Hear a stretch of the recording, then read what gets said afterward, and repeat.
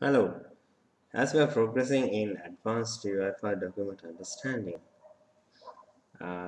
we have completed several sections. We have completed part 1 that covers the introduction, creation of the taxonomy, and in part 2 we covered the classification, and in part 3 we have covered several extraction techniques.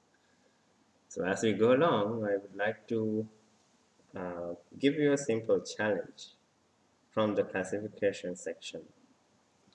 So up for the challenge, it's totally based on the video that we went through, and it's totally based on the same solution. So this is the quiz. So in the classification section, in this same workflow, we have classified document scope, and we have the intelligent keyword classifier to classify the documents based on specific keywords. And down here, based on the classification result, because it's a classification array or classification result array, we will loop through the array and check the confidence, whether we need manual intervention or not. But we have a question.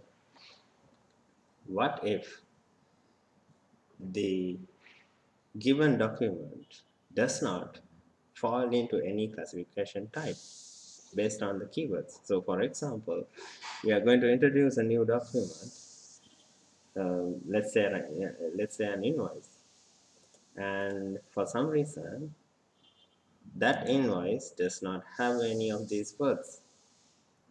So in that case, our output of this classified document scope, which is auto classification result array, will have no data. Basically the array length will be 0.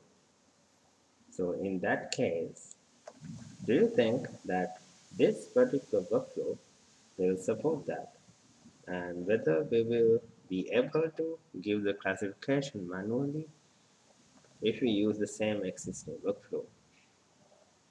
If not, how do we change it, or how do we change the workflow so that it asks for the classification from the user? So that's the challenge for you. Let me know your answers, and we'll see who gives the correct answer and who has the best answer.